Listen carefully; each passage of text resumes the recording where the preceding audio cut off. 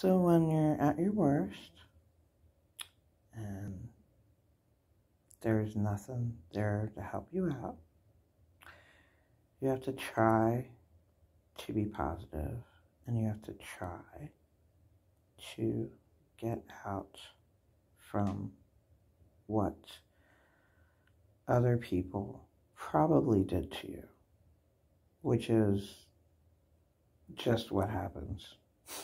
I mean, I don't know why people are like, well, what did you do to cause? What happened to you? Like, I believe the made-up story of Job. I really do believe that story is made up. But, you know what? It has, the truth that it has to it is that really, really, really, really bad things can happen to people. And they did not cause any of it.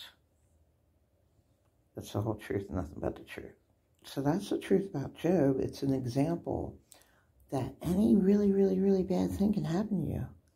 And you didn't cause that at all. It's not like there was any karma, because God knows all the narcissists I know, they had no karma. They hadn't had to face any of the consequences that they did to me.